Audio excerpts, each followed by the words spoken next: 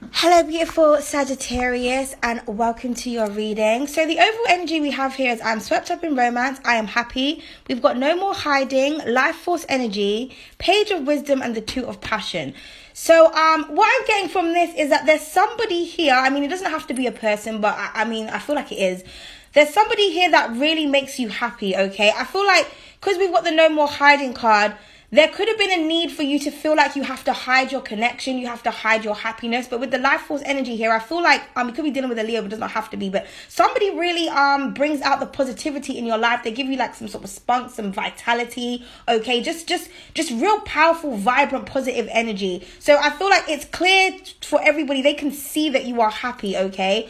I feel like what this is saying is like you don't need to hide your connection. You don't need to hide how somebody makes you feel. If you feel the need to hide something, obviously that means, I'm hearing the word taboo, but maybe the person that you're with, I don't know, like it's I feel like your happiness or your relationship offends people, okay? So for that reason, you want to protect it. You don't want to like people to because the energy is too powerful, okay? Everybody's watching you, they're studying you. Like for people who don't know why you're happy, they're trying to work out, is it a nigger, is it a woman, like what's going on? But the universe is saying like you're making positive decisions for yourself. Like whoever this is, they're the right choice for you. So it's kind of like leave the bullshit behind, leave the naysayers behind, leave whatever it is behind that's negative, that's not in alignment with you, and enjoy your happiness. Like you don't need to hide. You can be romantic, you can be chivalrous, you can be